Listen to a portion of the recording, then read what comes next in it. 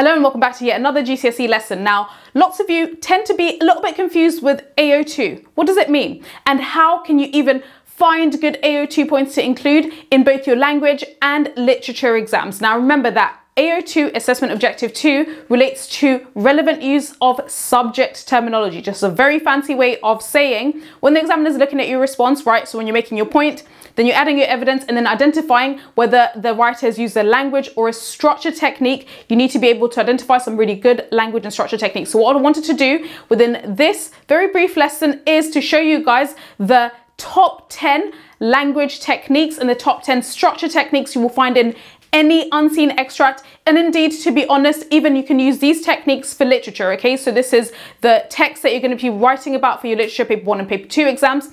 But of course, also these literature techniques are relevant for your language paper 1 and paper 2 exams. So in terms of being very, very clear on language and structure, remember when it comes to AO2, this is you showing off your awareness of subject terminology. In other words, are you able, when you're quoting, to pick out and to identify interesting language techniques that the writer has used, right? When you look at the building blocks of the language, are you able to identify what techniques is the author using? But equally, you need to be able to make sure that you identify some interesting structural techniques. Now, let's begin by looking at the top 10 language techniques you'll find in any extract. If you get stuck, just remember these techniques and look for them as you're reading any literature extract, but even any language extract, okay? So starting off with alliteration, this is when two or more words start with the same letter. This is different to a simile. Again, yet another very, very popular language technique that writers like to use. This is where they're comparing two things using like or as. And this, again, is a really powerful language technique. The third technique that you'll find in any text is the writer's use of a metaphor. This is when they're describing something as if it were something else. The fourth technique is the use of pathetic fallacy. The weather is being mentioned in some way, the sunshine, the rain, and usually it reflects the atmosphere or the mood. The fifth language technique that you find in any text is oxymoron. Writers like to use oxymoron, which is a very specific type of juxtaposition. This is when two opposite things are shown, hot and cold, up and down, and so on. The sixth language technique you can find in any text is anything to do with semantic field. Remember, semantic field simply means category, okay? So in other words, two or more words that belong to the same category. Roses, daffodils, and tulips, for example, belong to the category, the semantic field of flowers.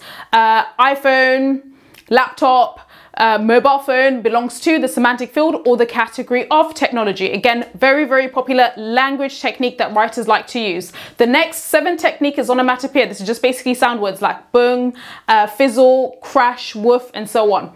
The eighth language technique you will find in any text is hyperbole, which means over-exaggeration. The ninth technique is personification, when objects are given human-like qualities. The 10th technique, now this, I've subdivided it into really specific forms of imagery, okay? So writers like to use imagery when it comes to painting a vivid image in the reader's minds. And more specifically, you can sound even more fancy and impress your examiners by talking about the writer's use of auditory imagery, right? So for example, if they use onomatopoeia, this is auditory image because it's related to what you can hear.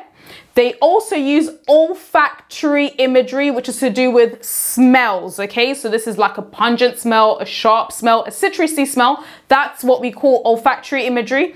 And also writers love to use tactile imagery, okay? For example, smooth or rough surfaces. This relates to what we can feel when we touch something. Obviously, all of this is painting an image in the reader's mind. If you forget everything else, remember those 10 language techniques. Now let's talk about structure.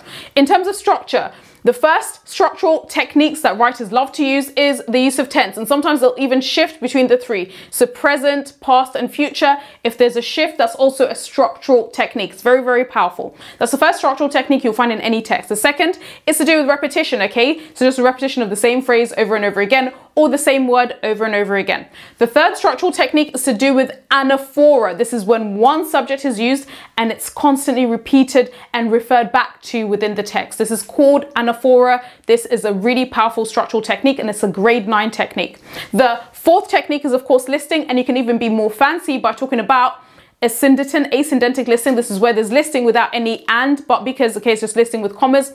Or the opposite, which is syndetic listing, where they use lots of ands and buts, okay? So I bought apples and pears and bananas and this and that. We call that syndetic listing, as opposed to the opposite, which is asyndetic listing. The fifth structure technique that writers use is rhetorical question. Very, very popular. A question that's not meant to be answered. The sixth, which is very closely related, is hyperphora. Sometimes a writer will pose a rhetorical question and immediately answer it. We call that hyperphora, when a question is asked and then immediately answered. Really powerful structural technique. The seventh, and this is a personal favorite, okay, is declarative sentences. Declarative sentence is a sentence that states a fact, feeling, or mood. Right now, I'm just speaking in a series of declarative sentences. If you're ever stuck with structure, just default to the writer's use of a declarative sentence. You'll never go wrong with that.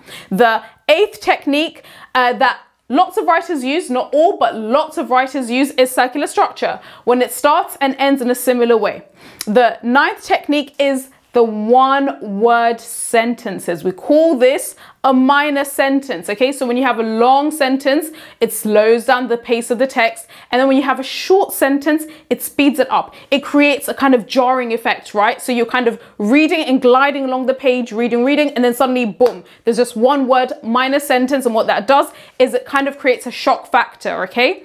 And the final technique that writers love to use, structure, is ellipsis, the 3 dots, okay? This is really interesting punctuation that writers like to use in their writing. So guys, when it comes to AO2, and especially using subject terminology, being able to identify the use of language techniques by an author in any text, as well as the use of structural techniques, memorize these 10 language and structure techniques and you will be absolutely fine for any text, be it for language or literature. Thank you so much for listening.